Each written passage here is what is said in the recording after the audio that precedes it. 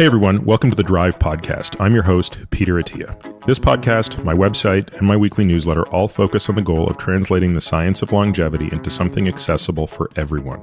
Our goal is to provide the best content in health and wellness, full stop, and we've assembled a great team of analysts to make this happen. If you enjoy this podcast, we've created a membership program that brings you far more in-depth content if you want to take your knowledge of this space to the next level. At the end of this episode, I'll explain what those benefits are, or if you want to learn more now, head over to peterattiamd.com/subscribe. Now, without further delay, here's today's episode. My guest this week is Stanley Perlman. Stanley is a professor of microbiology and immunology, along with being a professor of pediatrics and the chair of virology at the University of Iowa. Stanley has researched coronaviruses for nearly 4 decades, and his lab is currently using mouse models for SARS-CoV-1 and SARS-CoV-2 to better understand the more severe diseases that affect humans. I've wanted to talk with Stanley for a few months now. Understandably, he has been incredibly busy. We have been part of a collaboration that is working on a longer study trying to understand the durability of immune response and the impacts of that, which we discussed very briefly at the end of this podcast. So most of our contact has actually been through that. But as we got a little bit of breathing room in and around our other projects, inclusive of the one we're working on together, we decided it made sense to finally sit down and have this discussion, especially as a beautiful extension of the discussion that I already had with David Watkins. So I do recommend that you would listen to these podcasts in that order. The one with David Watkins, of course, goes over the immunology a little bit. Here we talk specifically about coronaviruses, including the sort of common cold coronaviruses, and of course, more importantly, the 3 versions that really have caused incredible damage to humans, none more so than the one we're in today. In this episode, we talk about a whole bunch of things that, again, just you can probably imagine interest me to no end. When we were talking specifically about SARS-1 and MERS, what did they teach us about this coronavirus? What does our knowledge of this coronavirus today versus what we knew, say, 5 months ago, tell us about how this story ends? And what do I mean by ending? All of these are topics that we get into, along with a very interesting discussion around the therapeutic side of things, the vaccination side of things, and ultimately what could happen again. So without further delay, I hope you enjoy my conversation with Dr. Stanley Perlman.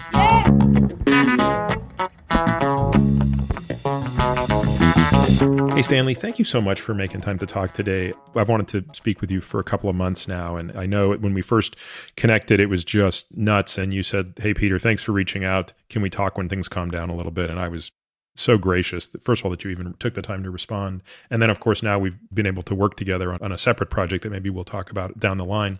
But I'll tell you, the reason I reached out in the first place was really the result of something that my research team came to me and said, which was, look, Peter, if you want to understand coronaviruses, you've got to speak to Stanley Perlman. Everybody is an armchair coronavirus expert now, but you actually want to talk to the guy who was studying coronaviruses before they were sexy, and that's Stanley. So before we get maybe into how you became obsessed with coronaviruses, how did you get involved in medicine and immunology per se? Well, I actually obtained a Ph.D. many years ago in the areas actually of cell biology and developmental biology and virology. So I did a whole potpourri of training as a Ph.D. student and then again during postdocing. And then I went to medical school. So there was a period there where I learned, I didn't do coronavirus research, but I learned how to do research. And so then when I went to medical school, I became interested in pediatrics and in infectious diseases. And I don't know what my plans were exactly when I started medical school, but became really interested in how baby brains interacted with viruses, which was not good. So when babies get infected with viruses, especially in utero, it often has devastating consequences. And I worked with somebody who was really good at thinking about those babies, and I became just interested in research issues around how viruses interact with the brain. So at that point, I became interested. It turned out that coronaviruses in mice provided a model that could lead to potentially important information. So I went from all the other things that I did, and from being a pediatric infectious disease person, part of my training, I also started working with coronaviruses. Now, what was the decision point that had you leave sort of a pure academic track, which you would have been on from your PhD and your postdoc, to sort of take that, I don't like to use the term backwards, but I think you sort of get what I mean. Take that backward step and go back to something remedial like medical school. In other words, what really drove you to want to have a clinically active research focus? Well, I think there are two things. One, I was interested in, I felt I was getting compartmentalized in a small area of research. I don't think I wanted to be in something that was quite so confined and didn't have too many relevance for general health issues. And the second thing is ironic. I started my PhD at an early age, and it was almost like I was looking for a chance to take a little bit of a break.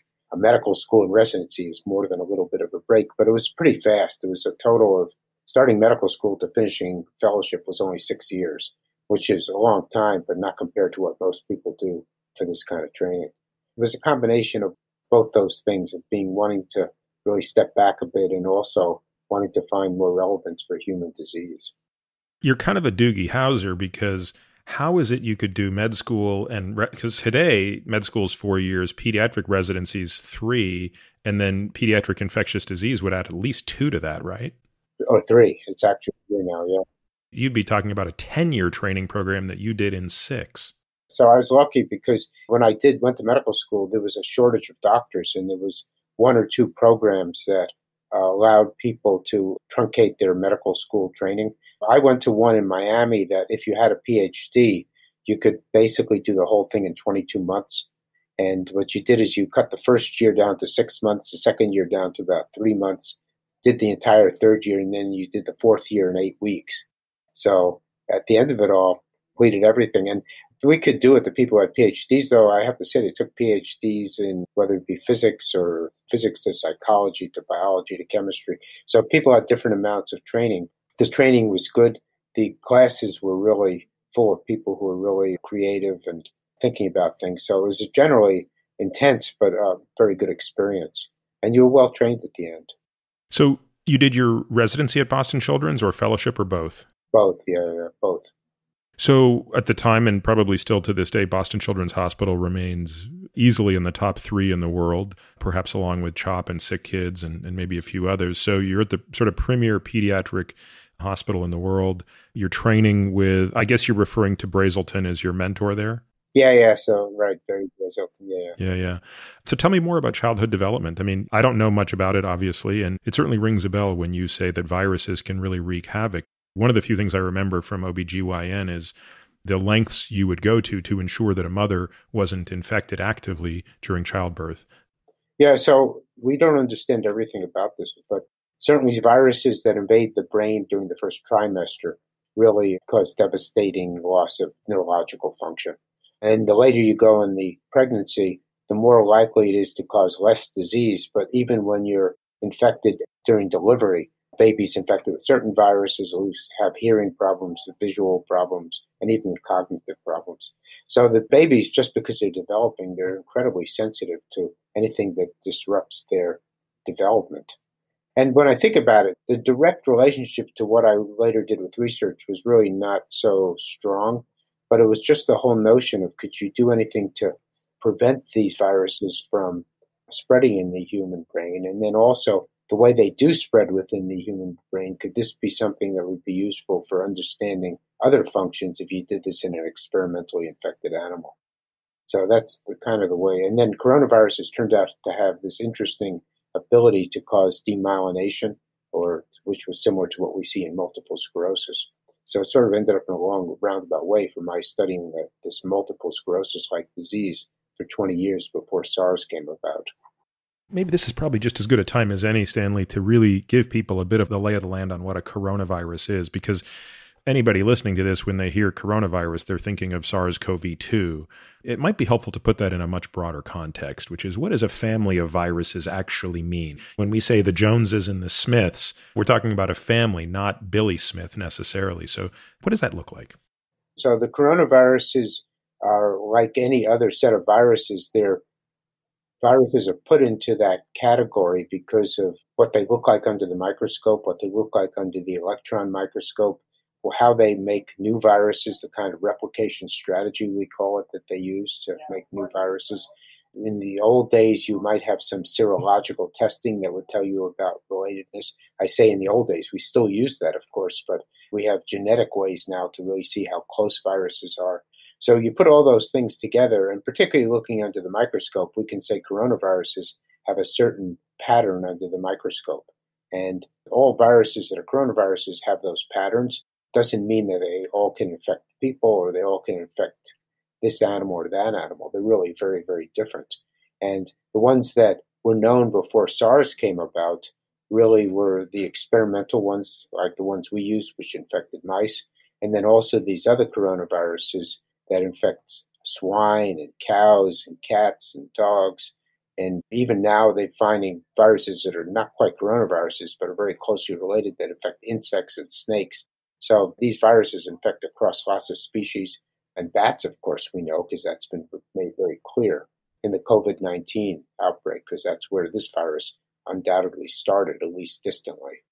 So is it safe to say that coronaviruses as a family, probably when compared to any other family of viruses, flaviviruses that produce hep C that otherwise would have nothing in common, about the only thing that's true of viruses is they need a host to replicate? Is that about where the similarities end across the broadest discrimination of viruses? Or are there other things that are uniquely, I mean, I guess they all have either DNA or RNA, but typically not both, right? Yeah, except maybe HIV seems to have both. But generally they have one or the other. Depending on the amount of genetic information they have, they can do more or less functions than other viruses. There's these gigantic viruses, or these giant viruses, as they're called, that seem to have almost all the material you need to almost be a cell. They're not a cell, but they have a lot of their own material for making proteins and RNA. Most RNA viruses just have the genetic material for programming the functions needed to reproduce the virus and also make the proteins that cause the structure of the virus, that form the structure of the virus. So those are simpler viruses. Coronaviruses have the unusual characteristic of being huge. So the genetic information of a coronavirus is about 4 times that of the polio virus, and yet the virus doesn't seem to do that much more than polio virus. So a little uncertain exactly why it needs all that genetic information. And when you say huge, Stanley, do you just mean the amount of RNA in it, or do you mean the actual diameter under an electron microscope as well? The amount of RNA in it. Certainly the coronavirus is bigger than the polio virus, but that's because it has all this genetic material stuffed into the middle of it. Can you put it in context for us? If you take the genetic material contained within a typical coronavirus, how does it stack up against a human gene? I mean, the listener might not understand what base pairs look like or how many kilodaltons we're talking about, but just contextualize it in some way. Well, let me see how I can do that, because it's big for a virus, a gene. If you took genes and laid them side by side, it could be equivalent to 15 human genes laid side by side in terms of length, but human genes have variable length. So if it was a longer human gene, it could be fewer of those for the viral genome. This particular virus codes around probably about 25 or so different proteins, varying size. A lot of them are pretty small. So it's a lot of information, but it's not, compared to the human genome, which has 20,000 genes, it's a very tiny amount when you think about 25. And does it, like human DNA, contain coding and non-coding segments alike that are just as important? No. Human DNA contains both non-coding sequences within genes and non-coding sequences outside, and vast majority of the human genome is not for coding. With a virus, the vast majority is for coding. There may be stretches here and there that are spacers, as it were, between genes, but they're really a minority. So the strict answer to your question is yes, there's parts that are non-coding, but it's a tiny fraction compared to the amount that actually codes for genes. Just to go down the path of some speculation, do we have a sense of what the evolutionary pressure was for a coronavirus? I've never really stopped to think about it, but it always struck me as viruses, unlike bacteria, don't really serve a useful purpose. I mean, like, it's true that maybe most of them don't directly harm us, but if you eradicated this planet of bacteria, we would all die pretty quickly. We live in a very healthy symbiotic relationship, despite a pathologic relationship with a small few of them. But if I could conduct a thought experiment and remove every virus from this universe, wouldn't the world just keep ticking along fine? Or is there something I'm missing about their function? Well, I don't think you're right. We have lots of great examples. For example, in the ocean, there's zillions of viruses that interact with bacteria. I would bet if you took that interaction away that there would be a problem. And people talk about even in the human gut, there's all these viruses that people find. Some of them, I think, interact with those commensal bacteria and are useful. Whether they're absolutely necessary, I don't think we know as much as we do about commensal bacteria, which are really important for human life and animal life. But I would bet if you took away all the viruses in the world, sure, you'd eliminate some of the ones that cause human disease or non-human animal disease. But I think you might get away from others that are actually beneficial. Yeah, so there might be some knockoff effect where they're helping something that's second order to us. They're helping the bacteria that are helping us or helping some other distant organism that's way down the plankton subchain that I haven't considered fully.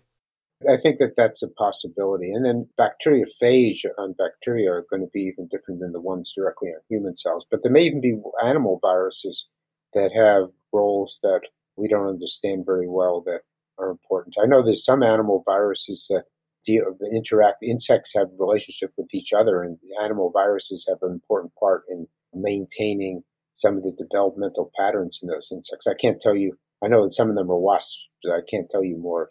Remember. But there's definitely viruses that without which there would be problems.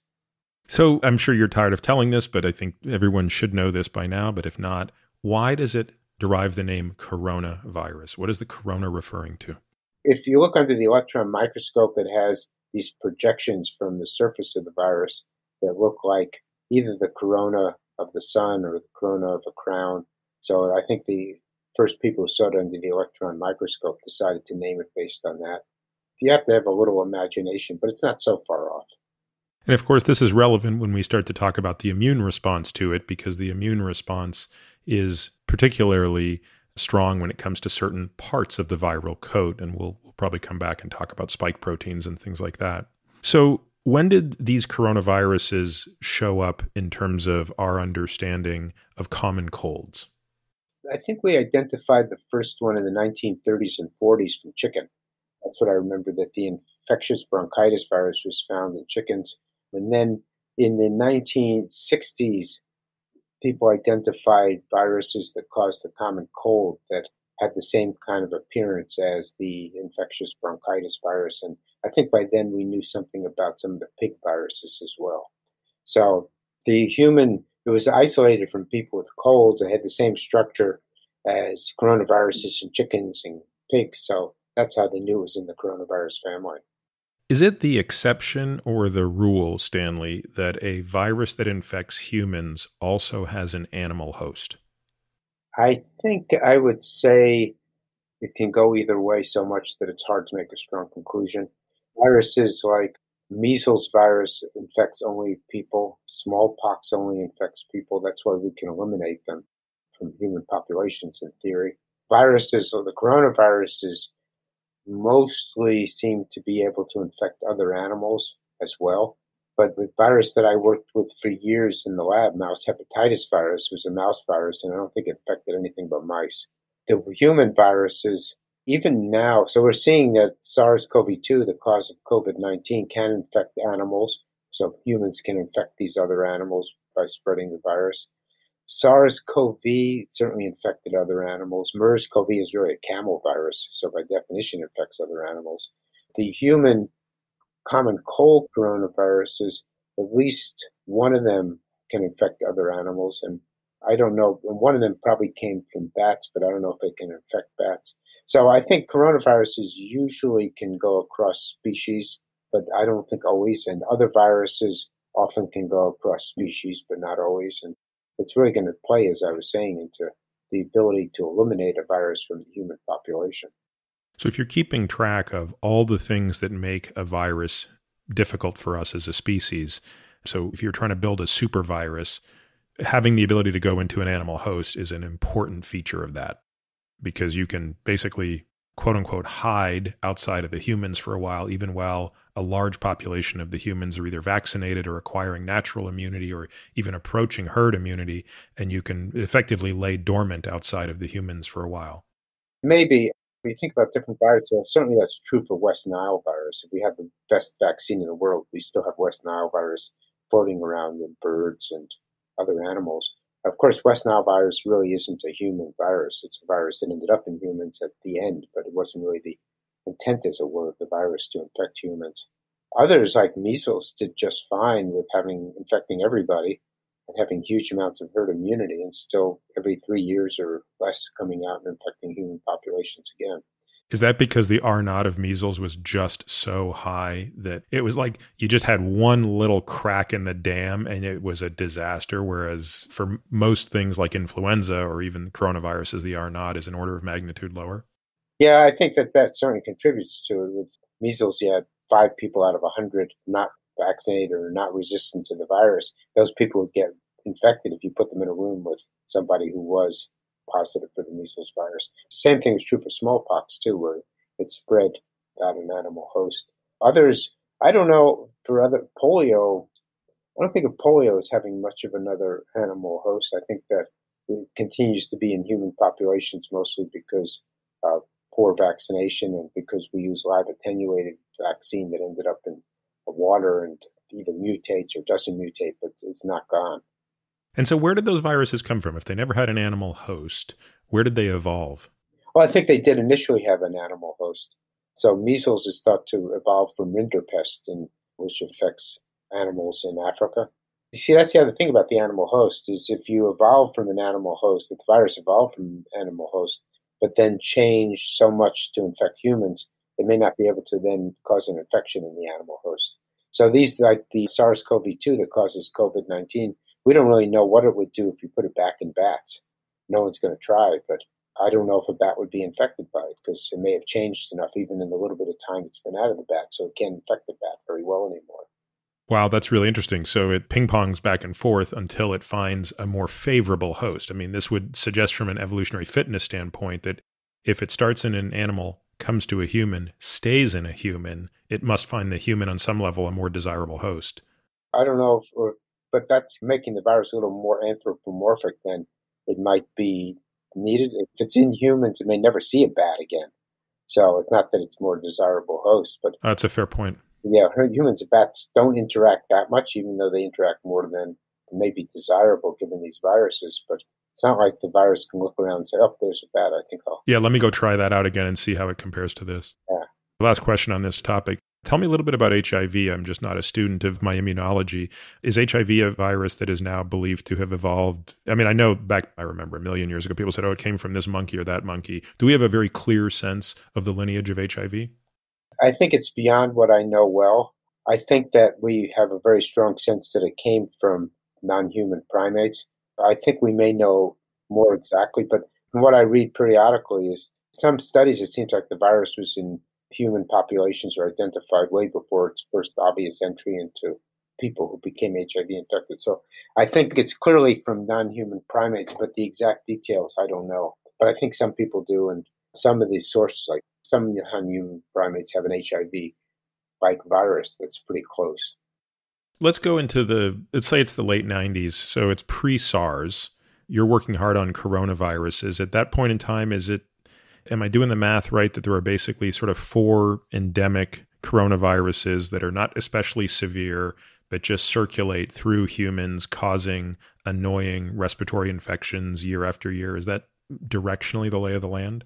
It's actually only 2 in the mid-90s, because 2 of them were discovered after SARS in 2004 or so. Wow. Which were the 2 that came along and that were there in the 90s? 229E and OC43. Okay. And what did we know about people's immune response to them? I mean, did anybody ever say, hey, we should vaccinate against these? Or was it, they're not that interesting, they don't make people that sick, who cares? Yeah, it was more the latter. Appropriately so. If you're going to spend huge amounts of money, and we know that huge amounts of money are involved in making a vaccine, why would you spend it on a cold virus? People get colds, it's annoying.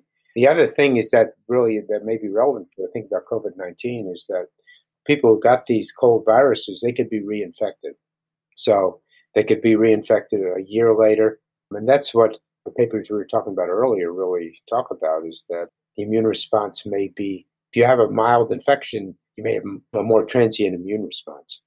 Yeah, there are 3 or 4 papers that I can't wait to dive into, and we're going to do it. I just want to make sure the listener doesn't get too lost in what we're talking about. But actually, if you're listening to this now and you have not listened to the interview with David Watkins, this would be a great time to hit pause, go back and do that. Because in that discussion, we really do the immunology tour de force, and we explain the difference between the innate immune system, the adaptive immune system, and the 2 branches of the adaptive immune system, the humoral system, which relies on B cells and their antibodies, and the cellular system, which relies on T cells. And I have a very strong suspicion that very soon, Stanley and I are going to get into some of the weeds around the B cells versus the T cells. And again, I don't think you can educate yourself enough on this topic if you want to truly understand what's going on with these viruses. Bringing it back to the late 90s, tell me what your interest was at that time. So obviously, you're a scholar, you're doing incredible work. Did you think at that point in time, gosh, these coronaviruses aren't that interesting. They're not really a threat to humans. They're not really a threat to my patients in the way other viruses are. Even RSV would be more of a threat to children. Whooping cough would be more of a threat to children. What is it that kept you in this, at the time, relatively benign virus? Was it, help me understand, was that kept you in a field that ultimately turned out to be a very productive decision? At the time, we were interested mostly in this mouse virus and the human disease multiple sclerosis. So thinking about how does a virus go into the brain, end up in the cells that make myelin, which are the sheaths in the brain that cover the axons, and how does the virus, how does the virus end up there? And then once the host realizes that the virus is there, how does it manage to destroy tissue while it's eliminating the virus? How come the virus, the immune response can't figure out how to rid the cells of virus without also destroying the cells themselves and destroying the function of their cells? So that's what I became interested. That's what I was really studying. How does this occur? What kind of immune responses were elicited by the virus? What mattered the most?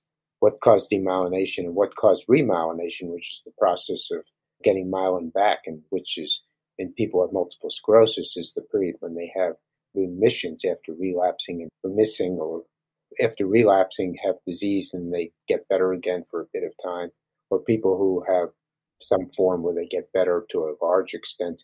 How does that occurring as well? So we were using the virus to try to study that. But to be clear, was your personal interest at that time more in this is a virus that helps us understand a disease like MS, where we can understand the demyelination, remyelination process? Or was it more, I think from a pediatric and a neurobiological development standpoint, I want to make sure I understand what's happening in trimester 1 that is potentially injuring a child's brain? Those 2 aren't necessarily mutually exclusive, but were you bent more towards one than the other? I think that by the mid-90s, I was thinking much more about the first. How does a virus infecting the brain, how is it cleared? Why does clearance always involve tissue destruction? Why is that happening like that? So you're basically now becoming a neurobiologist with a background in immunology, virology, and pediatrics. Well, at that point, I became a neurobiologist with a background in virology and cell biology. I didn't really start doing immunology till the early 90s, 1990s. So, but then we were doing some of it, yes. The virus preceded my doing immunology. So tell me what's going on when SARS hits. What is it? I can't even remember exactly. Was this 02, 03? The end of '02 became a big deal in 2003, and then was eliminated in July 2003 for all intents and purposes. So tell us the story in some detail. I think for many people, I remember it because there was a component that was in Toronto. I grew up in Toronto. I wasn't living there at the time, but just that sort of perked my ears. But at the same time, I was in residency, so I was so sleep deprived. If I could drive home without crashing, that was an accomplishment. So it's not like I was really paying attention either. But can you give us sort of a really detailed account of where this virus came from, how it emerged, and what impact it had on you and how it may have shifted your thinking? Yeah, so the way it emerged, we heard about this virus that was causing a respiratory disease in southern China. And initially, we all thought this was going to be a kind of flu virus, because flu viruses, we know, often start in southern China. It's particularly in the city of Guangzhou, which is across the bay from Hong Kong. So we heard about these viruses, and then it became clear that they were a coronavirus. This was isolated by several laboratories. What we learned in retrospect is that they actually came from a live animal market in Guangzhou. And this was a place where animals were all put together for sale for food and other purposes. And so there were bats along with other exotic live animals. And we learned that the coronavirus, the SARS coronavirus, was almost certainly a bat virus that spread to these other animals. And the virus rapidly adapted to these other animals and sometimes infected human handlers of that market. So people who were actually handling the animals to sell them. And many of those became sick. Many developed subclinical disease. And we know that up to a third of the handlers actually had antibodies to SARS-CoV. So we know that this was going back and forth a lot. Then we know that some of the time it spread to mainland China. How many times that occurred, we don't know. Whether it was exactly the same virus that we study in the lab, I don't think we really know that well. The reason that this became really was brought to the world's attention is that a single animal handler became ill enough to see a physician. The physician actually became quite ill, didn't go home, rather went to a Hong Kong hotel. And at that point, it was really sick and spread the virus to the other people on the floor. And they all went to their homes, and that's how the virus ended up spreading around the world because of this one physician who ended up going to Hong Kong. Whether this would have occurred anyway is an open question, of course. The main set of events was a single event, and that's why the virus seemed to start from a single point source. Now, help me understand something. I think most people listening to this are now familiar with R naught, but we'll explain it again. What was the R naught of that SARS virus? In retrospect, I guess, what do we believe it was? How transmissible was it? Yeah, so this is a good question because the official numbers has an R naught of about 2 to 3, which means that a single person will infect 2 to 3 people. So clearly, as you can see, without even thinking about it very hard, if a virus starts with one person, then infects 2, and then each of those infects 2 more people, you now have 4 infections. They infect 2, you get 8. So you can quickly get up to high numbers by this exponential growth. And we'll hit pause there for 1 sec, just to put that in the context. Earlier, for example, you talked a lot about measles. Measles has an R naught probably north of 10, correct? Yeah, around 15. I mean, that's about as high as they come. I mean, that's an explosive exponential multiplier. Right.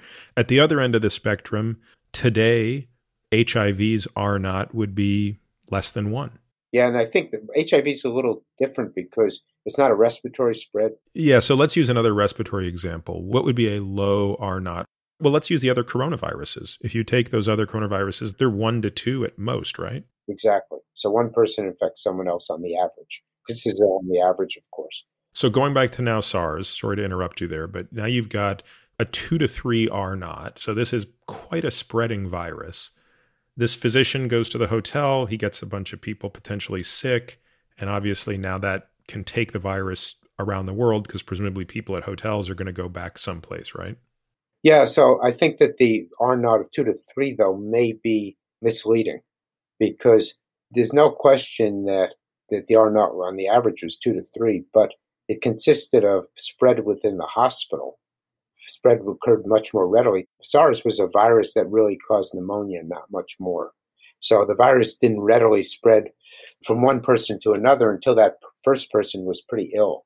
And then if that person went in the hospital and you now started, as it were, mucking up their lung fluids so that virus was now released into the air by procedures, either intubation or suctioning or whatever else needed to be done, then the R naught factor would be much more than 2 or 3. And the community, because this is a deep pneumonia, it really isn't that contagious. So I think that if we split it up, those 8,000 cases, it would be an average of 2 to 3 with quite a range depending on where the virus was acquired. And I think the other lesson we have to take away from SARS is it gets widely quoted as having a 10% mortality rate. But again, how could we possibly say that when we don't know the total number of cases? That might be the case fatality rate. I mean, case fatality rate is not that interesting. It's the infection fatality rate that really matters. And it's certainly possible, isn't it, that many more people had it. Even, let's say there was 5 times the number of people who actually had the illness, but didn't come down with a severe enough version that they warranted hospitalization or testing. You would all of a sudden say, technically, the mortality of this is 2%, which is still absolutely devastating virus. But it's not the devastation of when you hear 10% mortality, I mean, that's literally like playing Russian roulette. That's a way to I think about it, but it was very hard at the time finding patients who were asymptomatic and were infected. So the thinking was that anybody who became infected actually became symptomatic. What you say makes perfect sense, but I'll tell you another story. So the next coronavirus that came upon us was the MERS coronavirus, the Middle East respiratory coronavirus. And this is a disease that's exactly the same, not exactly, but very similar to SARS in being a deep lung disease. This disease, the mortality is billed as 35%. Yeah. So really terrible. And it's different, though. So what you just talked about, the 2002 to 2003 virus that started in a market in southern China, who has the same name as the current virus we're talking about, but we refer to them as SARS-1 and SARS-2, they're in the same beta family, which we didn't really get into. Do you want to take a minute to explain that? Because MERS is a slightly different subdivision of the family. Can you help people understand that nuance?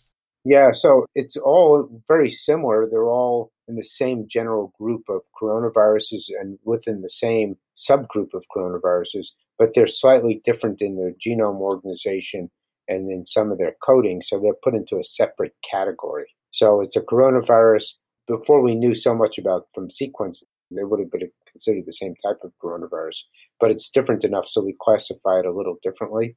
What that means is it's a little more distant from the SARS coronavirus. So there's less thinking that one could actually provide immune protection from the other. Though, in fact, there's some cross-reactivity.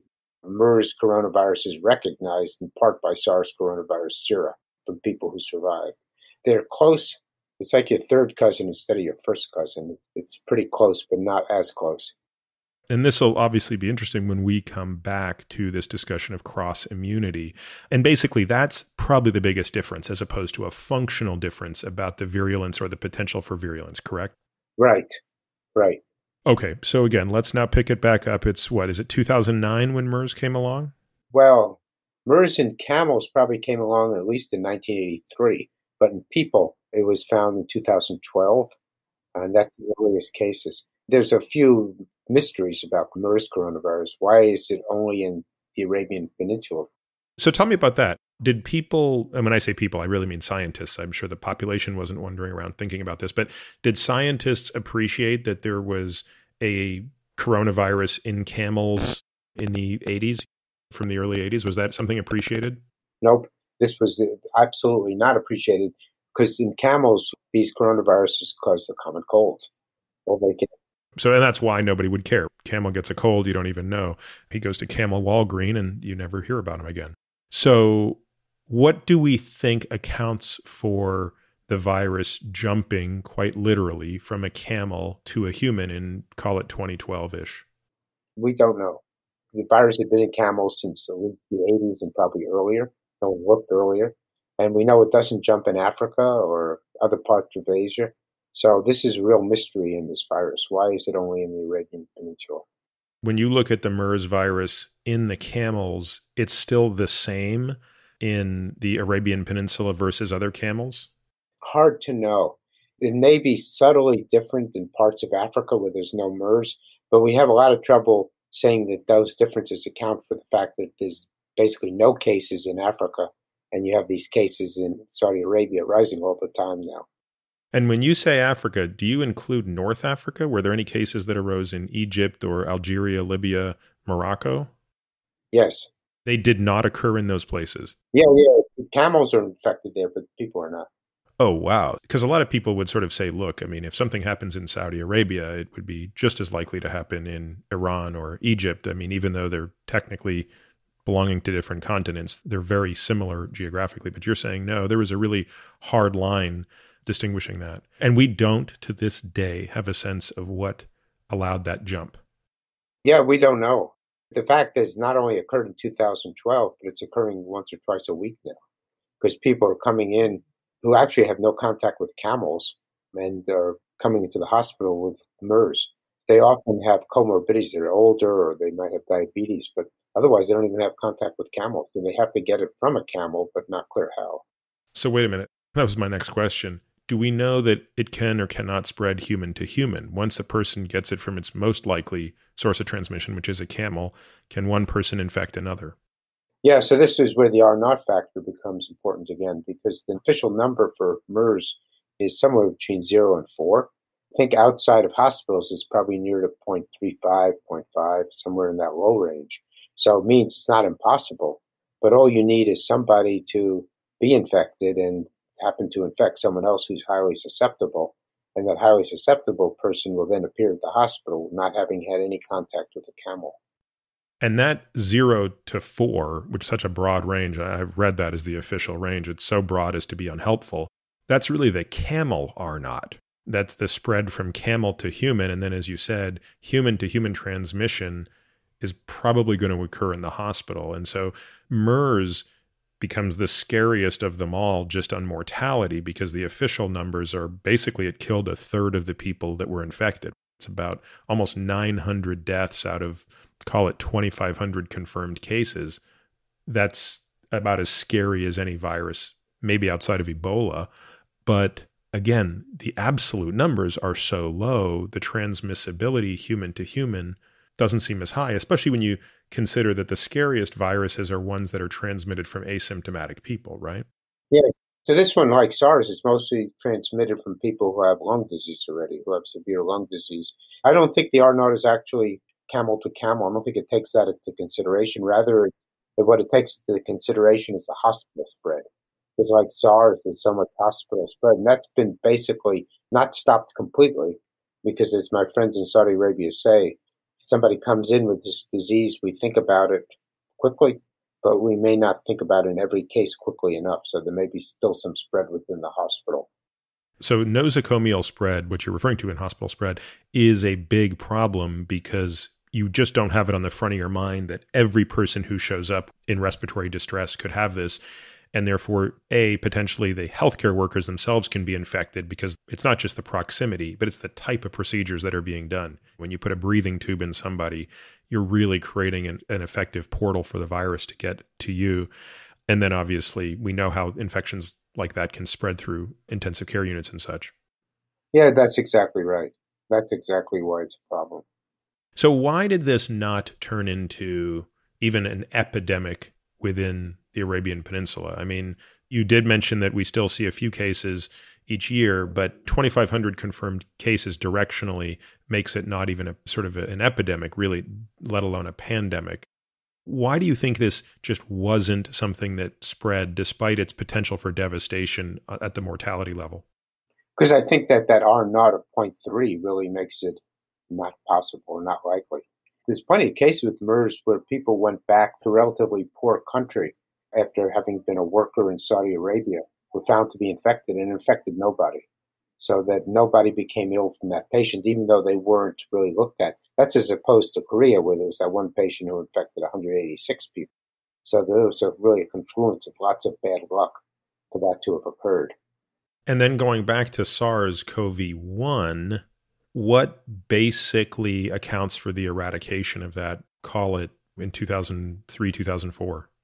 The combination of there being no reservoir, so it's not like camels, which could continually introduce into human populations, and the fact that because you weren't contagious till you were sick, it was easy to look at somebody and say, aha, that person has SARS, we're going to stick him in a room by himself, take care of him, and make sure he infects nobody else. Then you would stop the disease. It's a classic kind of quarantining, identification and quarantining that we talk about all the time with COVID-19. But it was really feasible with SARS when you're talking about a total of 8,000 cases around the world.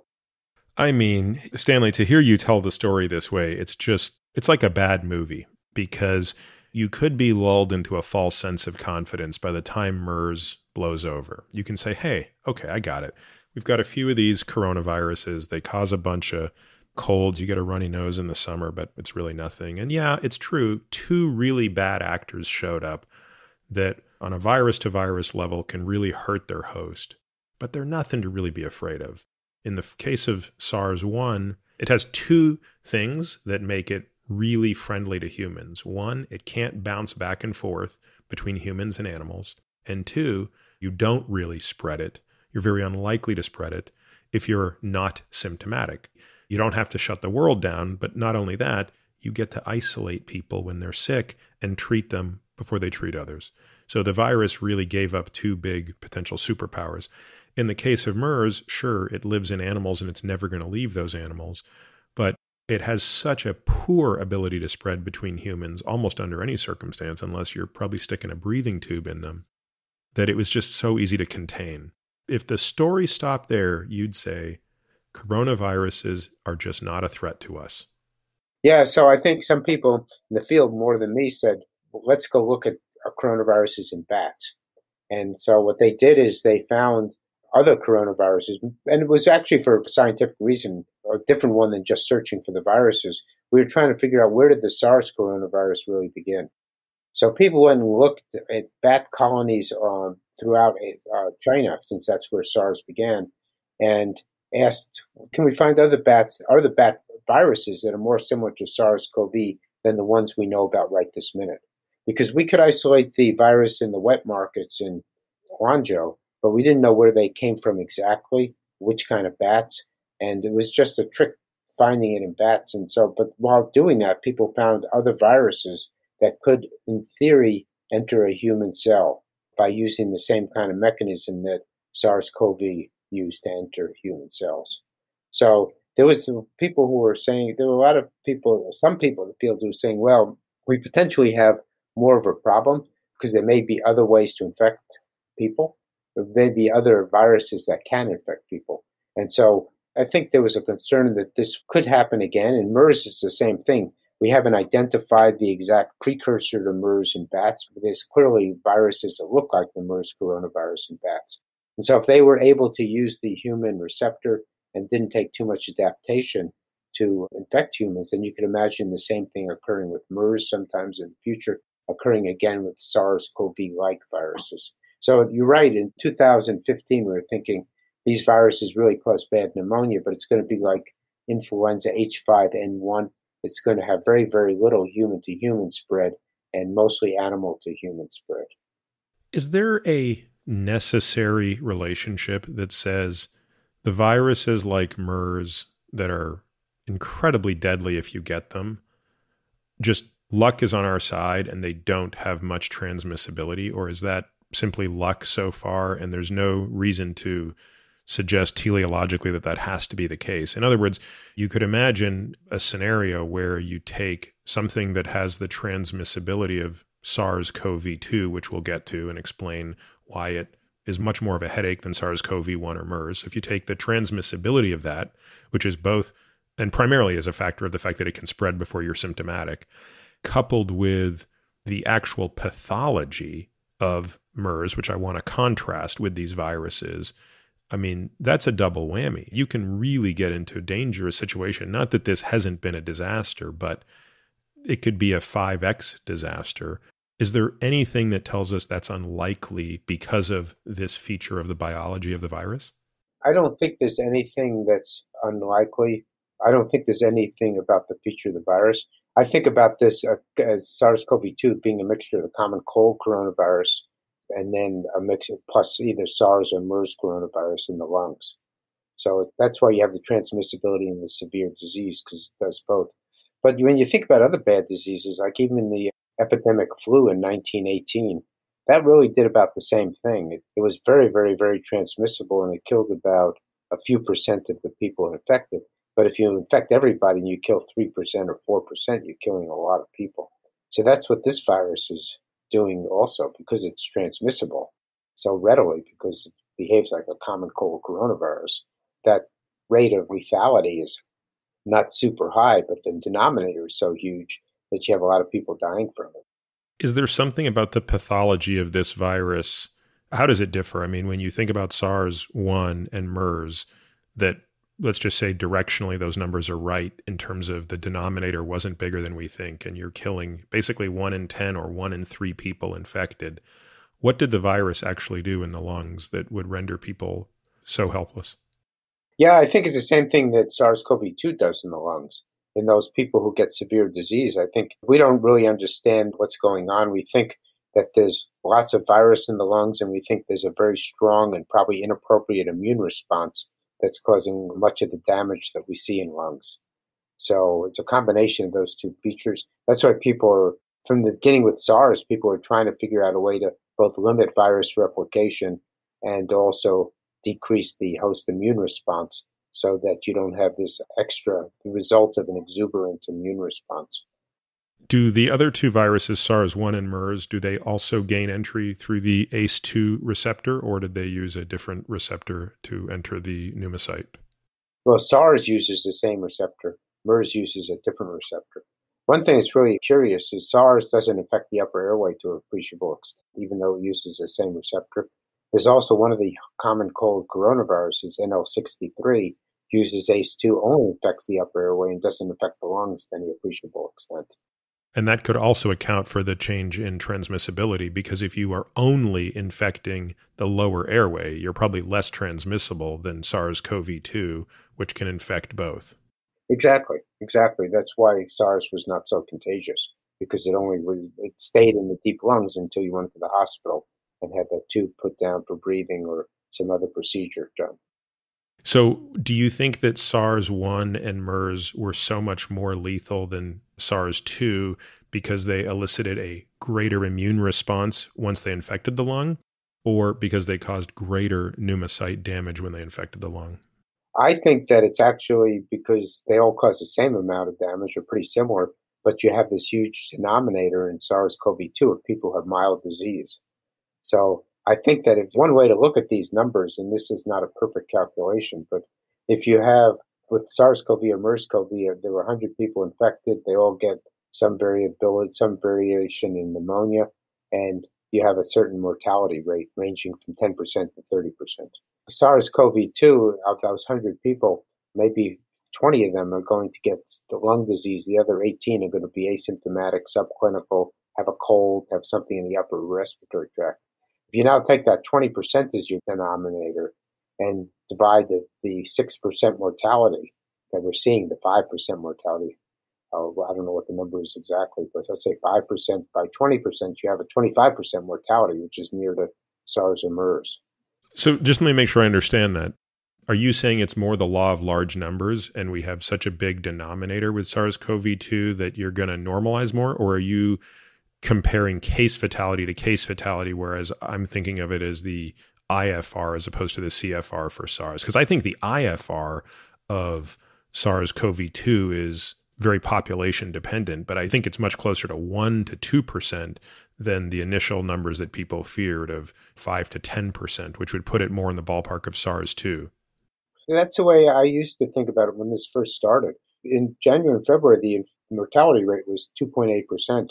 And now if you look at anything official, it's near to 5 to 6%. So what you say makes perfect sense. It should be near to 1 to 2%, but it's been hard to prove that by all the official numbers. So what I was saying more is that if the mortality rate in SARS and MERS, out of everybody who was sick, all had pneumonia. And of those people, some number died.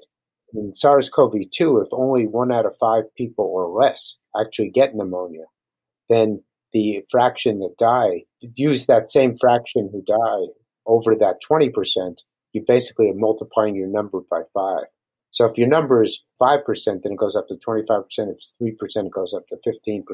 So where we are exactly, I don't know, but it may be that the upper transmission is the readily transmissibility of the virus is what's really making the numbers so huge, and that everything else it's doing is consistent with what SARS and MERS did if you confine yourself to just looking at the lower respiratory tract disease. Now, this is something that might be a little bit outside of what you've studied, but I'll ask anyway. One of the lingering questions, there are so many that I have, comes down to the survivors. I mean, obviously, we think a lot about the mortality of this, but if you take a person who gets infected and they're not asymptomatic, so we know that a lot of people kind of don't even know they've got SARS-CoV-2, and the only reason you figure it out is after the fact serologic analysis tells us that they did. But there's a non-trivial amount of people who get sick as hell, and they get what they would describe as the worst cold of their life. I have at least 2 friends I can think of in this situation who 3 months later can barely run a 9-minute mile again, and they're slowly getting back in shape. When I did a quick check on this, looking at the SARS MERS patient follow-up data, I didn't find a heck of a lot that told me about long-term lung function. Do you know much about this? And I would imagine that there's now more of an interest to go back and assess that than there was 3 months ago when I tried to look this up. Yeah, even before this all occurred, I asked my friends in Saudi Arabia about follow-up on the MERS patients, and I could never get information as to what exactly was going on. I suspect that they had problems, whether they be forever or a few months is unclear, especially since your friends were younger and fitter. If in MERS, particularly MERS, if it's mostly older people, people with diabetes, people who have comorbidities, they may take them longer to get back to baseline. It's probably not going to be running miles. I suspect it'll take a while to get back. I don't know how much fibrosis was at the end of it all, how much permanent damage there was. I suspect that there was a fair bit. But you always have it, like in SARS, people always talk about neurological disease without actually ever finding the virus in the brain. And then it was attributed to being on ventilators and corticosteroids for long periods of time, contributing to cognitive dysfunction. And occasionally the virus was in the brain. So it's all a mix that's hard to really sort out what the major components are, because there's several things that contribute to the outcomes. Well, based on your knowledge of coronaviruses and your knowledge in particular, their impact on the brain, do you think that there are plausible mechanisms by which, even for those who recover from SARS, there could be lasting neurologic impact that is not the byproduct of hypoxia or vent head, pump head, any of the other more mechanical or other physiologic accounts? In other words, do you believe that there is a plausible scenario by which the virus could have residual neurologic values? We can't find any evidence of the virus in the brain, and it seems less likely that it's direct virus infection. What about an immune response? Yeah, that's what I was going to say. If you take a disease like Kawasaki's in children, we know that that's a disease that is mediated by some sort of immune response. We don't know to what. It seems here like COVID-19 is somehow provoking this response in this very, very small subset of children. And that certainly leads to consequences in the heart, long-term consequences, or it can. So you can certainly imagine scenarios like that. Well, how often this occurs and what's going on exactly, I don't think we know. So between the resolution, so to speak, of MERS and where we were, call it a year ago today, Stanley, where was your head at with respect to the big one? Were you in the camp that said, yeah, I've carved out a pretty nice niche here, I'm going to be studying coronaviruses forever? Or was there a part of you that said, this is a threat to national security, to the world, there's a pandemic brewing here? I mean, how did you think this could unfold? I certainly wasn't smart enough to predict that there was going to be a pandemic. As I said, some of my friends were worried about additional infections in humans. I don't know that anyone would have predicted a pandemic like this one. I want to pause you there for a second. Why? I mean, not that I did, but I want to push on that for a moment. All the ingredients were there. I was going to say is the Department of Defense in 2010 or 11 put out a report about possible emerging viruses as being really the major threat. Coronaviruses were on that list. And Bill Gates talked about this. I mean, it's become a very well-known TED Talk that it's painful to watch now because of how accurate it was. So you have these two examples of viruses that have enormous potential to cause harm, but fortunately for us at the time, they just don't spread well. A few tweaks, i.e. infection of the upper respiratory tract and a slower onset to symptoms, would easily double your R naught. But okay, fair enough. I'll stop coming down on, I'm joking, of course, stop coming down on you guys for not thinking this could happen. But so let's fast forward now to, when did you first hear about the outbreak in China? I mean, I'm assuming it was early December, late November? No, I don't think it started quite that early. I would say late December. The first cases, official cases, were in December. We think there may have been some in November, but I think that the people in China, scientists and doctors in China, knew something was going on in December. And then it was eventually reported in very early January. So I think we knew a few weeks early. But even then, we didn't really know how much human-to-human transmission there was. Now, I have to say that at the time, given the number of cases, we should have guessed that something unusual was going on. But to the SARS epidemic, we had these cases and lots of people were infected, and we didn't really know how the spread was occurring. And at the time, by early January or mid-January, we had 800 cases in the world. So it didn't seem to be extraordinarily different from these other viruses. Maybe if we had had more information about what was going on in Wuhan, we would have realized, aha, this is doing something that's different than what SARS and MERS did. But we didn't have that information. When did it become clear to you personally that this was going to be a much bigger problem than SARS and MERS ever were? Funny you asked that, because I remember in December when we really didn't know anything about human-to-human transmission, I spoke to my friends in China, and I got off the phone and told my wife, this is a big deal. So I'm not sure what I was basing that on, because there wasn't so much evidence of human-to-human transmission. It was pretty clear to me then that this was going to be a major problem. At that time, could you have predicted it would have been this big an issue? I don't think so. Mostly because all the previous diseases had remained geographically confined. So SARS was really a disease in China with a little spread around the world. MERS was really a disease in the Arabian Peninsula with that one case infecting several people in Korea. But this one, and maybe the dynamics of everything are so different. People travel from Wuhan much more frequently because people have more money. So they fly more, they take the train more. So that helped the spread a lot. Then, of course, this is transmissible. The other thing is that we had gone through some of this with H5N1. So in the late 1990s, people were saying, all we need to do is have this be transmittable, and it'd be a disaster because we don't really have good immune responses to it. And it never happened. So yeah, what happened in 2009 with H5N1? Because the skeptics would say, hey, we don't need to worry about this SARS-CoV-2. The last time we cried that the sky was falling, it didn't fall. Right. So that was H1N1 in 2009, and that started off as a lethal disease. It was identified in Mexico. It seemed to have a high lethality, but as more cases became identified, it's clear that it didn't. It just was lots of cases and very little mortality. It was basically influenza. It was influenza. It was just a variant of influenza. It wasn't H5N1, which causes a severe pneumonia. H5N1 is the 1919? No, H5N1 is the one that's never made it to human populations to an appreciable extent. Pure swine. Yeah, it's mostly pigs and birds, but it kills birds, and most flu doesn't kill birds. So the concern was that it would change to be transmissible human to human, but it never did. So same thing with thinking about coronaviruses. They hadn't done this so far. We certainly thought they could do it. But this is an interesting question, is how do you prepare for a pandemic that you don't have? Because it's something I've been asked about and thought about.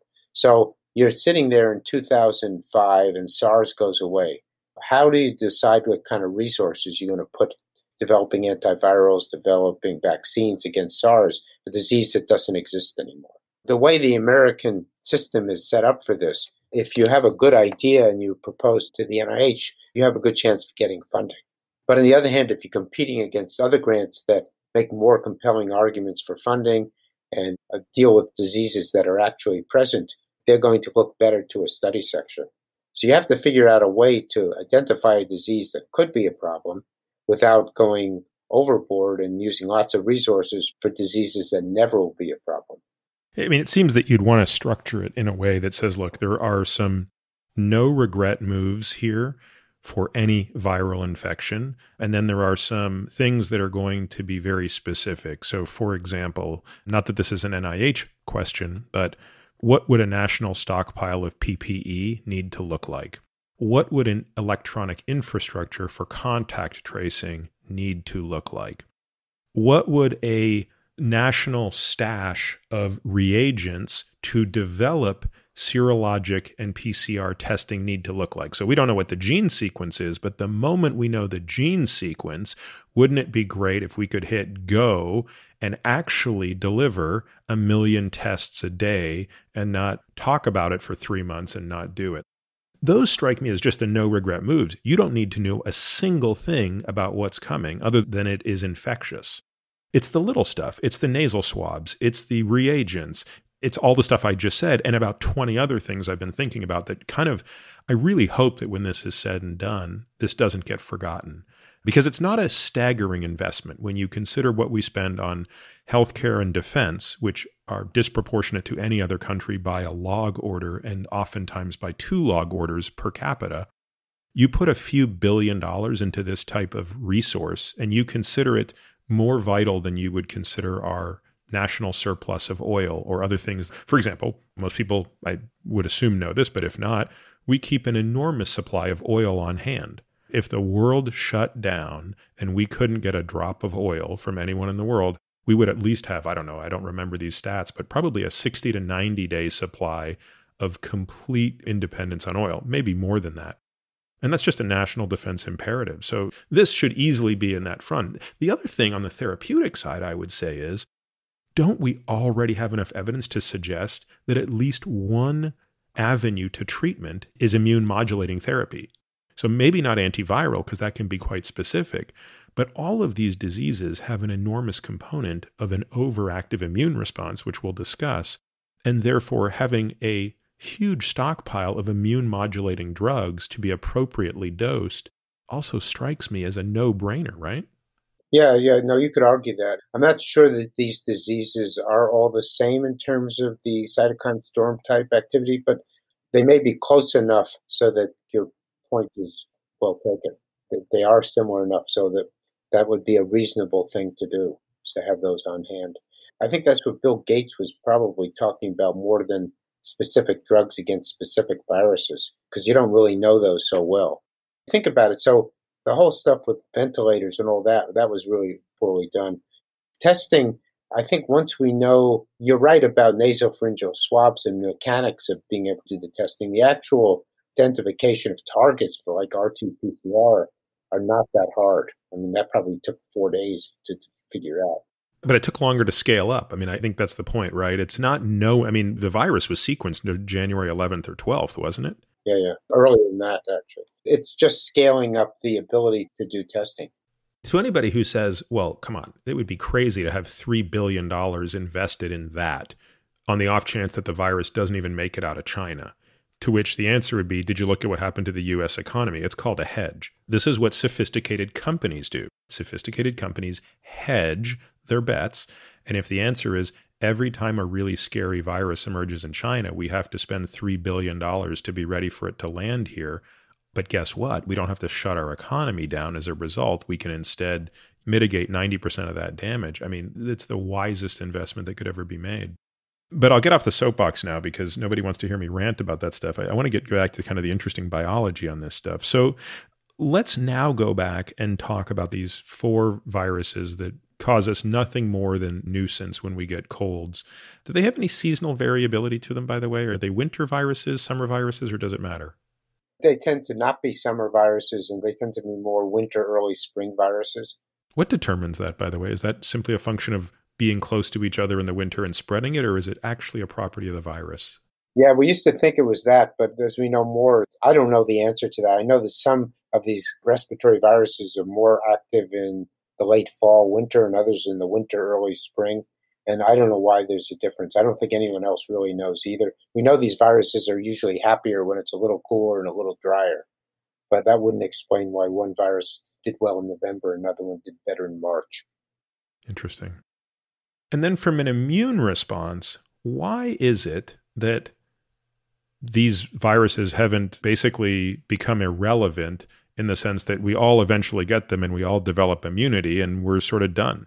That's really the question about all common cold viruses, whether they be corona or otherwise. So why do you actually get reinfected? I don't think we understand it very well. We know that there's an antibody response to these viruses. It seems to wane. It goes away. We know that you need a specific kind of antibody, the IgA response, that seems to help. We don't have that much information about IgA responses. They seem to wane as well. The T-cell response is the other part of the immune system that you mentioned earlier. We don't know that much about the T-cell response in common cold coronaviruses. Before all this began, we didn't think that was a big deal because common colds usually go away in a few days before you actually have a T-cell response. So we don't know why virus immunity wanes. We know there's such huge differences. Smallpox you could detect in people who had smallpox in 1918, 1995, they still had antibody responses that were measurable. Here we have these common cold coronaviruses a year later. They've waned, and a couple years later, they're probably almost gone. So we don't really understand that. That's really a key question.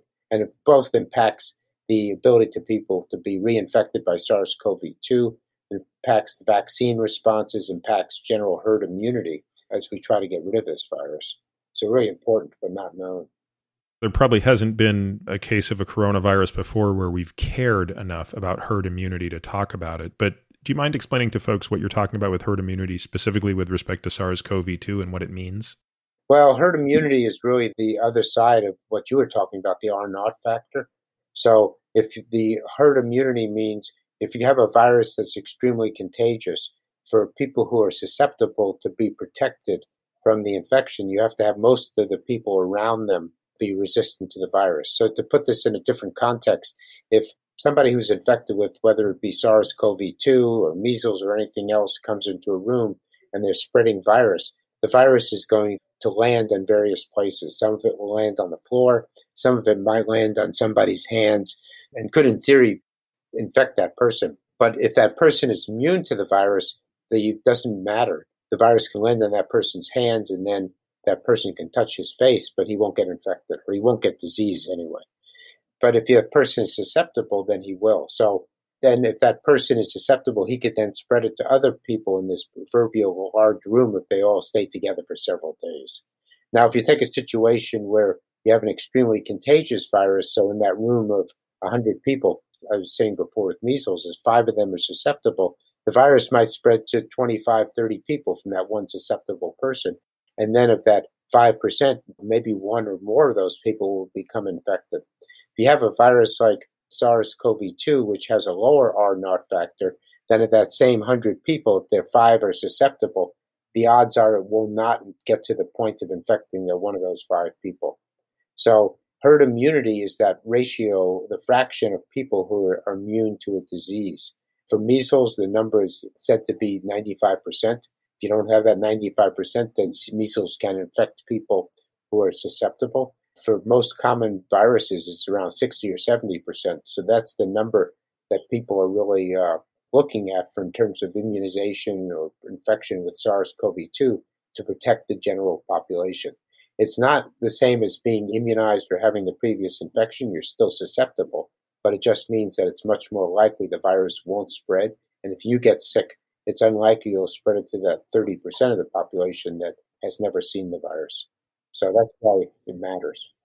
Yeah, and there's a very non-linear but monotonic inverse relationship between R naught and herd immunity, which I can't believe I actually just said all that. It's basically math speak for the higher the R naught, the higher the need for herd immunity, but the relationship gets there non-linearly. I don't have a non-math way to say that, but the example you gave is a good one, which is, and I said inverse, it's actually not inverse, it's direct. The R naught for measles is very high, and the herd immunity threshold is very high, 95%. Going down to an R naught of 2 to 3, you have a herd immunity threshold of 60 to 70%. Now, do you believe that based on everything we know today, and that includes potentially there being many more asymptomatic people who are infected and who have gotten over the infection than we previously believed. Do you believe that the threshold for herd immunity is still as high as 60 to 70% for SARS-CoV-2, or do you think that it could be as low as 20 to 30%? Well, I think it's still going to be 60 to 70%. It's just that there's a higher percentage of people who have immunity already. So in other words, you're saying, yeah, it becomes a bit of an academic or a moot point because it might be that of those 60 to 70% who have to be infected for herd immunity, 2/3 of them don't even know they were infected, but they actually were from an immune. Okay, fair point. Yeah. So is there much genetic drift in these viruses? The way, like influenza, I think most people know, hey, I got to get a flu shot every year. But what they might not understand is the reason they're getting the flu shot is probably less because their immune system forgets what influenza looked like and more because influenza looks different every year. How much do these coronaviruses genetically drift, to use the lingo? So far, we haven't had evidence that this one drifts.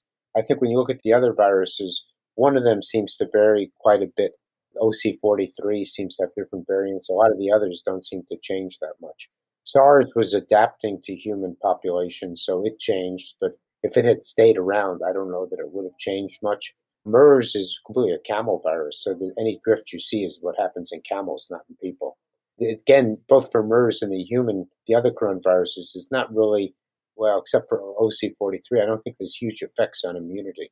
This virus, there's certainly lots of talk about changes in the virus and becoming more virulent or more weaker, more attenuated, but there's really no evidence so far that says this virus has changed in a way that makes it unlikely a vaccine will work, unlikely that a previous infection won't protect you from a second infection. There may be reasons why it won't, but it won't be because the virus is changing so far. That's an important point. I think we want to kind of reiterate that, right? Which is the doomsday scenario would be a virus that retains its virulence, but constantly drifts enough genetically that your immune system never recognizes it again, but it retains all of its bad properties. I mean, that's a disaster. If you had a new version of a deadly virus show up every year that could hurt you just as badly, but somehow its genetic drifting created a different coat on it, a different set of antigens, and every year your immune system was caught off guard, that would be very painful. And what you're saying is, hey, we don't have evidence of either of those things happening, that it's genetically becoming more or frankly less harmful, of equal if not more importance, that it's not becoming a different immune animal as time goes on, at least in the very short window we've studied it. But again, it's helpful to go back and look at these other coronaviruses that you've studied because they've given us a lot of insight, right? Yeah, exactly. The immunity when you have a mild infection, just do not develop great immunity. So let's double click on that. You've said already part of that. I want to make sure I understood it. So part of it is the innate system, just for whatever reason, doesn't seem to do much. You've already talked about how a lot of times with at least the common coronaviruses, they might not even stick around long enough to develop a T cell response. Can you say a bit more about the adaptive humoral system? What do we know about the IgM and IgG, which again, if you haven't listened to the interview and the discussion with David Watkins, I think this would be a great time to go back and make sure you familiarize yourself with that so that we don't have to go into the details of what those things mean. But 6 months after a person has a common coronavirus, do you still see evidence of at least the IgG? Yes. And do you know how often it is basically binding, non-binding? Do you have a sense of what the functionality of that IgG is? Is it neutralizing fully necessarily? Not necessarily. I think the human volunteer studies are our best answers for that for the common cold coronaviruses, and they show that immunity is there, as measured by neutralizing antibody, and then it wanes with time. And that a year later it's there and may not prevent shedding. It's still, I think it sounds remarkably like what I think we're going to hear about with COVID-19 and immunity when people have mild infections or asymptomatic. Now, we've talked about this paper that came out, God, I think it's been maybe 3 weeks ago. Alex Setti was the senior author on it, 2020 Cell paper that looked at 20 patients who recovered from COVID-19. And I believe about 2/3 of them actually had a CD8 T cell response and a CD4 response that kind of correlated with that. The point being, they looked to have been at least partially aided in their response to SARS-CoV-2 from T cells that looked like they had been sensitized by other coronaviruses. Now, this was a small study, and this was based on in vitro assays. Can you explain that study a little bit, or at least the idea behind it? Because it's an incredibly interesting idea, and it has clinical relevance if this turns out to be true. Yeah, so I think this is one of actually several studies. This is the only published one, I think, that shows that people who have never seen the virus have some sort of T cell response to SARS-CoV-2. Now, there's some caveats when I read this paper that make me pause in drawing too strong a conclusion. One is that in most of these papers, the way T cell responses are measured is not by functionality, but rather by being activated in a certain way. And these activations, to my mind, are a surrogate for actual functionality. And the functionality was not well demonstrated in any of these studies. You may see a little functionality, but it's not the major point. Second thing is the targets for these viruses, for the T cell response, is not the usual response that you get in terms of targets that you see after the wild type infection, the SARS-CoV-2 infection. And because of this difference, it makes it also a little unclear to me where this response is coming from. So you can say, okay, that doesn't matter. It's still from a common cold coronavirus. But then when people go back and look at the sequence of the common cold coronaviruses for the same targets, there's actually very little homology with T cell responses that are recognized in these patients who have never seen SARS-CoV-2. So altogether, on one hand, you could say, well, maybe this is something that's important. Maybe it contributes to protection, pathogenicity. On the other hand, it's a little odd because it's mostly measured by activation, not necessarily by function, and that may matter. And it's also targets are not totally clear how that's working. So to me, it's something that's not completely clear yet. So I'm a bit confused by that, Stanley, because if we were doing this on the B cell side, which is where we normally would, you would do an in vitro assay and demonstrate the presence of neutralizing antibodies, not just binding, but neutralizing. And that would give us great confidence that the B cell response would translate from the in vitro finding to the in vivo finding. Is that correct? I agree with you completely, yes. So we can do comparable T cell assays where we actually look at killing function and not just signaling functions and things like that, right? Yeah, and this isn't really signaling. This is a protein. What was measured were proteins that come up if a cell has been activated at all. So this is not killing assays, not even making cytokines, which are my preferred way of doing this because it's easier. Yeah, so that's what I was going to say. Usually when you look at typical studies that are looking at, say, response to flu vaccination, they look at cytokine response on the T cell. So do you know if studies are looking to do that? Because that just seems to be a very obvious thing to want to ask at this point. Well, for the people who are naive, who've never seen the virus and who have these assays done, T cell responses are done, but they're very, very low levels of activity. So the amount of cytokine produced are extremely low or non-existent. So you just wonder. Part of the issues, we do some of these assays, and you can do it very well, but the level of the background, as it were, is approaching what we're seeing in some of these patients. So I think jury's just out on how important it is and what it means. To me, it's really interesting. It kind of doesn't go with what we used to see, what we've seen in MERS patients, where we don't really see much of a background, much evidence of cross-reactivity. But we didn't actually do these surrogate assays, these assays for activation. And there may be a temporal component. In other words, it could be that, let's assume that on average, a person gets 1 year of quasi-protection from a given coronavirus until it can infect them again.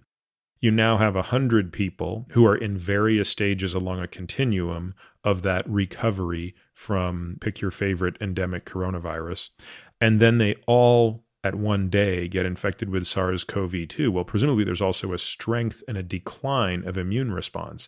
So even though they would all have some immune response lingering, some memory of immune response to the benign coronavirus, they could technically mount very different responses to the much more feared SARS-CoV-2 simply as a function of how far they are out from their initial infection, correct?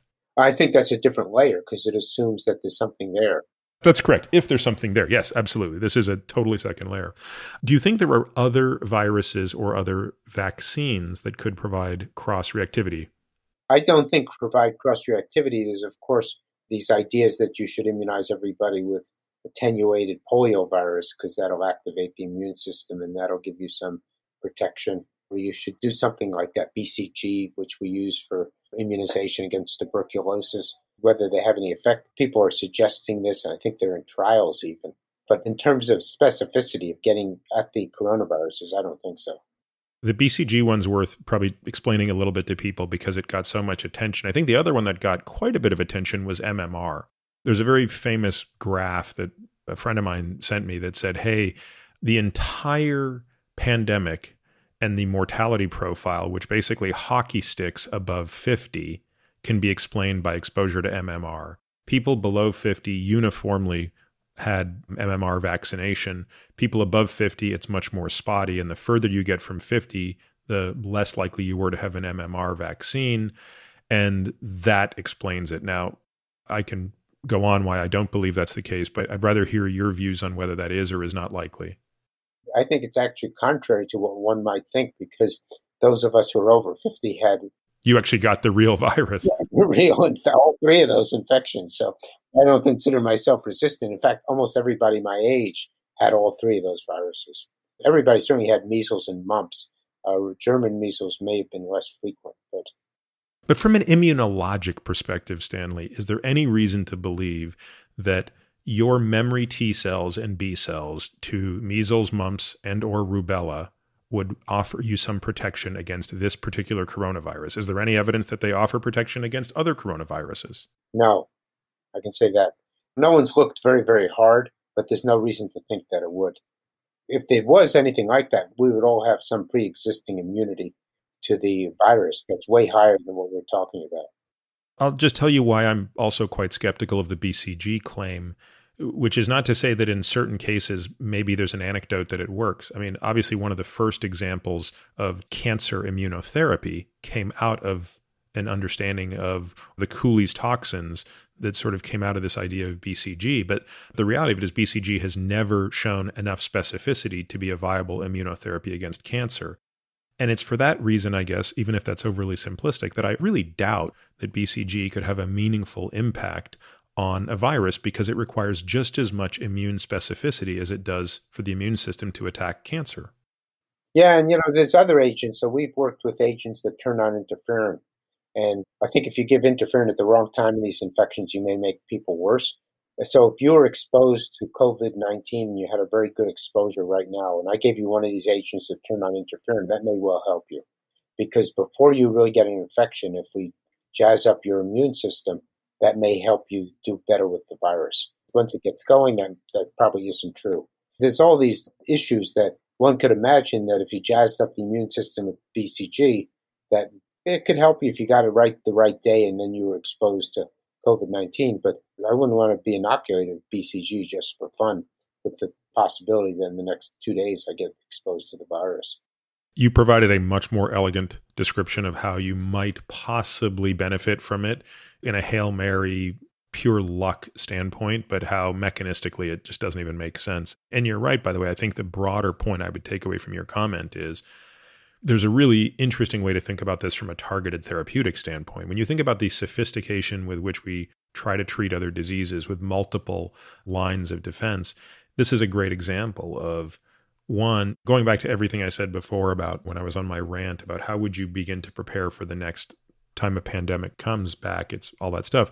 On the therapeutic side, I think it's being more thoughtful about what the strategies are. The moment we identify those early cases and say, boy, this is a disease that typically, like influenza, is a little bit more of an immune paralysis disease, at least at one point. Here, you're seeing this hyperactivated immune sense. So early treatment is antiviral with immune amplifier. Late treatment is immune modulator. Antiviral's long since gone, and respiratory support starts to matter. You can start to really be more sophisticated in how you think of these things. And I think that's probably something that people are starting to think about now. And I suspect that a lot of the clinical trials now will focus on more partitioning. So we don't just think of it as drug X, good or bad, drug Y, good or bad. We don't have this sort of nonsense binary thinking. I agree with you completely because that's exactly the way I think about this disease is that you need antiviral therapy early on and then maybe an immune modulator later. And in terms of immune activator, if you just catch it just at the right time, maybe that would help. I think it's actually going to be the same for severe flu, like the H5N1. I think the same scenario applies. The other thing you point out is that with different patients in different disease courses, one has to be ready to modulate therapy. And this is one of the things that I'd love to have that we don't have, which are biomarkers for different stages of disease. Well, I think for so many diseases, we know that something works well, and then we do large studies and we find out, it didn't work as well as we think. But if you go back, you say, within this population, if we could have identified it first, that would be the people who would have responded to this particular therapy. That's one of the reasons that some therapies work that don't work that you might think would work, because if 20% of people fall in a category of benefiting from it, but you treat 100%. You dilute all the benefit. Exactly. That's such an interesting idea. What do you think some of those biomarkers could look like? There's some obvious ones. When a patient's in cytokine storm, you can measure the cytokines.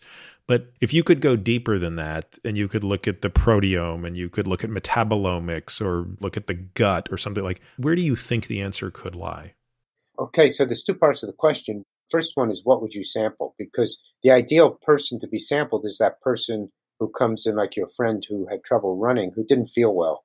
And I don't think he progressed to having disease enough to get him in the hospital.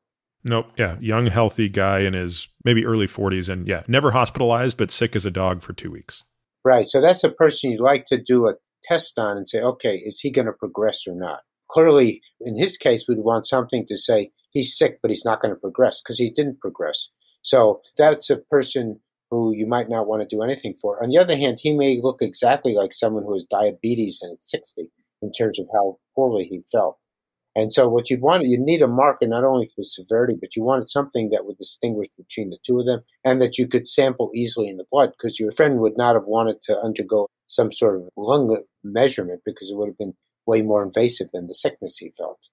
So that's why you come back. I think you can come back to things like cytokines and metabolic products. The problem up till now has been that you can see an increase in cytokine X in people who are going to be sick and not increased in people who are going to do better.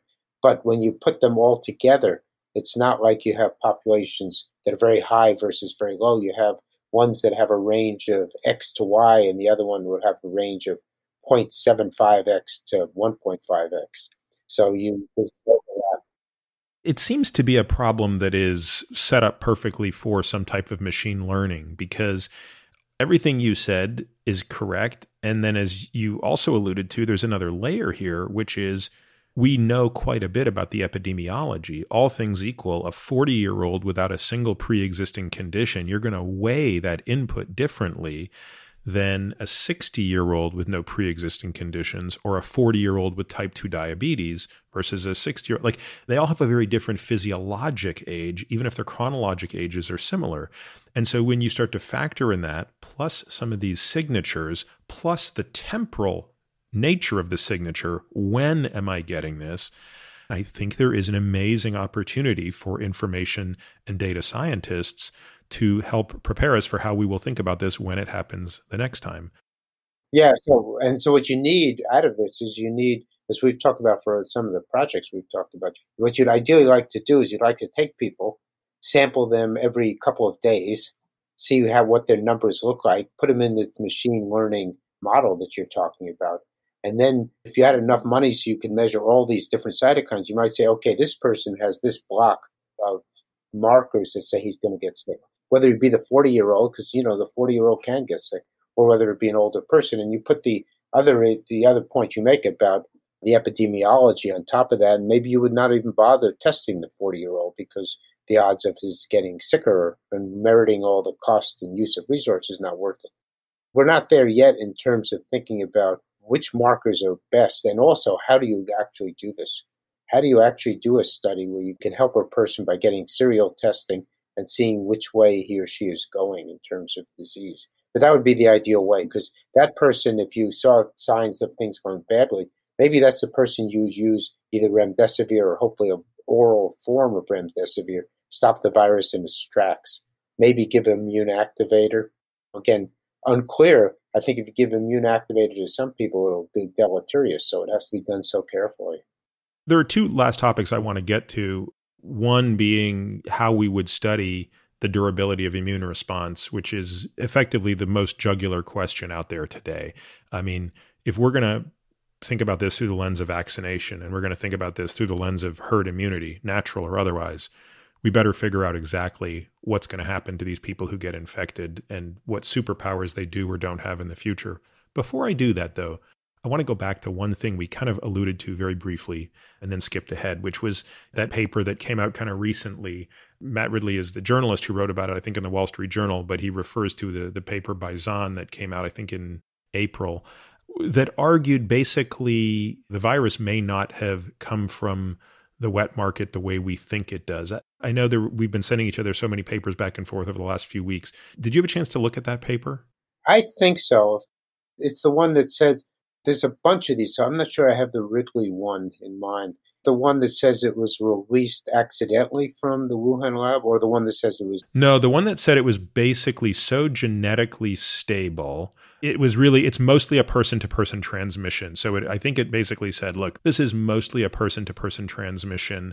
And I think it said if it came out of animals, it was so long ago that we don't know about it. It basically argues that the narrative that this came from an animal source to a human source in somewhere between October, November, December of last year is not correct. Had you seen this paper? No, I don't know that paper then. No, I Okay, don't. all right. We won't dive into that too much. The point is well taken that it is remarkably fit for humans. I don't know about the first part of the conclusion, that it came out earlier, but it is remarkably fit. Yeah, I mean, I think they basically looked at the amount of genetic drift that occurred and said I read it, I think 4 weeks ago, so I'm a little rusty on it other than a few notes I took that were somewhat cryptic. But I think the argument was, look, this has probably been in humans longer than we think. I'll re-forward it to you after just for the purpose of pure interest. So how do we figure out how long people are going to, because it might not be that interesting how much immunity people have to regular common cold coronavirus, but it's going to be pretty darn interesting to know how long people are going to have immunity to this virus. I mean, we've already at a minimum seen close to 10 million people infected worldwide with this virus. Personally, I think that's a gross underestimate of how many people have been affected. I think it's probably closer to 100 million people have been infected. But regardless, the durability of their immune response has to be one of the most important questions we understand. How would we do that? Yeah, so just doing the things we're doing. People who are infected, measuring their antibody responses, if we can, measuring their T cell responses. The odds are that we're going to see waning immunity for people at mild disease. That's what we're hearing over and over again, and that's what's been true for other coronavirus infections. And what will the implication of that be? Will the implication then be that no matter how successful a vaccine is, it's going to need to be an annual vaccine? There's two goals. One is to protect the individual who's vaccinated from getting severe pneumonia, and that may actually occur already. So that may be whether immunity wanes or not. That person may never get a severe pneumonia. The other issue, which is equally important, is how much immunity do you need to prevent shedding, to prevent transmissibility to other people? And that's the one that I think is really unknown and to me is more important. Not important to the individual, but to society. To me, that's the jugular question that decides what do economies look like when we have subsequent waves of this. Because I did something on Instagram a few weeks ago where I did a kind of Q&A with my son who's 5, and he asked a very honest question, which is, when is this virus going to be gone? And it was an interesting discussion to explain to him, actually, it's never going to be gone. This virus is never going away. There is nothing about this virus that suggests it's ever going away. And so now the question is, how do we coexist with this virus? So even putting aside future pandemics, which could be much worse, for example, an increase in the lethality while preserving the transmissibility of SARS-CoV-2 would be devastating. But just coping with this, if another one never shows up, we have to understand this question, especially if the vaccines are somewhat risky. One thing that doesn't get a lot of discussion is how much risk is going to be posed by vaccines.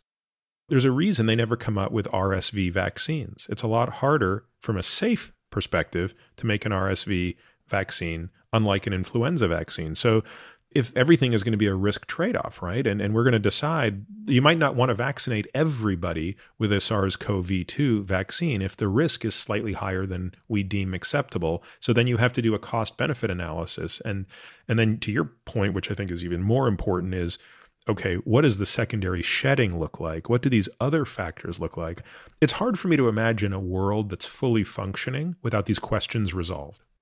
Right. That's really the key question. The other hand, though, if you get to a point where there's enough herd immunity, or that 100 million turns into 6 billion people have seen the infection, so nobody gets pneumonia anymore, it turns into a common cold, then there may be enough of a balance between the virus mutating a little to become a better common cold and no longer causing the pneumonia. But that's the point. It requires a mutation, doesn't it, Stanley? Yeah. We don't have the memory like we do with measles and polio and smallpox to truly generate herd immunity. In fact, we've never generated herd immunity to influenza commonly. In that case, of course, it's because of the genetic drift. And so isn't it a bit of a misnomer to suggest that we could ever have herd immunity to SARS-CoV-2, let's just say if we knew that the immune response was gone after a year? The question is, what is immune response being gone? Yeah, a sufficient immune response. I mean, it becomes a sliding scale of efficacy, correct? Yeah. That's right. But if you have enough immune response to protect you from pneumonia, then the question is, how much shedding do you have? See, that would be actually, when we talk about studies, I was thinking about this a little while ago, The simplest study would be to take some human volunteers, give them a common cold coronavirus, and then a year later come back and do the exact experiment that was done in the 80s, measure, do they get a cold? If you reinfect them a year later, do they get a cold? And how much shedding do they have? You know they shed, but if you are a naive person with a cold, you shed 10 to the 8th, and now you shed 10 to the 3rd, and it doesn't matter. Yeah, then it doesn't matter. Yeah. Well, and of course here, so again, I completely agree with you that that's the single most important question. But the other thing is, I don't have my fingers crossed that this is perfect because of that upper respiratory part of this. So you said, well, what if you don't get the severe pneumonia before? Well, it turns out the severe pneumonia that came with SARS-1 and MERS isn't really what was the problem. I mean, that was the problem for the individual, but that was not the problem for society. The problem for society was the upper respiratory part. That's what we're seeing in SARS, or the lack thereof.